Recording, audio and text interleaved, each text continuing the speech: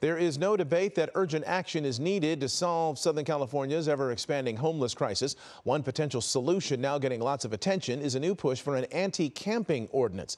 It would mean an end to tent cities on sidewalks and in parks and help move more people indoors. Eyewitness News reporter Leanne Suter live with the story tonight. Leanne. Mark, growing encampments are now found in every district in the city. That ordinance aimed at large encampments like what you see behind me here.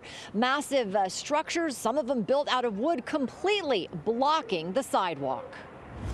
Residents forced to walk in the street as a massive homeless encampment covers the sidewalk. This scene in Hollywood repeated all across the city. I'm living somewhere where I don't feel safe taking my mom for a walk. I don't feel safe sending my nieces to the store if they came to visit me. Like the tents that are everywhere, like they've been there and it's like they're doing nothing about it. There's tents with generators. It's crazy. It's embarrassing. The city council moving closer to taking action, set to vote on Thursday on a so-called anti-camping ordinance that would restrict sleeping and homeless encampments in certain areas of the city, like on sidewalks and in loading zones. It does not make it a crime to be homeless. It does not punish people who have nowhere to go. It does not mean the city is prioritizing enforcement over housing and services. Similar anti-camping laws already exist in a number of cities, including San Francisco, Santa Monica, and Long Beach.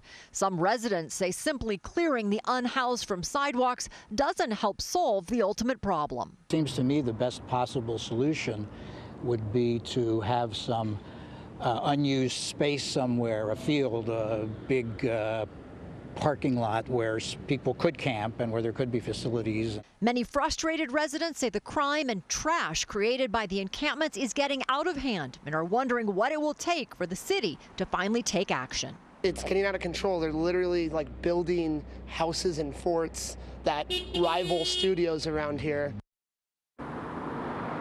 Several council members voted against moving that ordinance forward, saying more information is needed. Again, the city council set to vote on Thursday before going on summer break.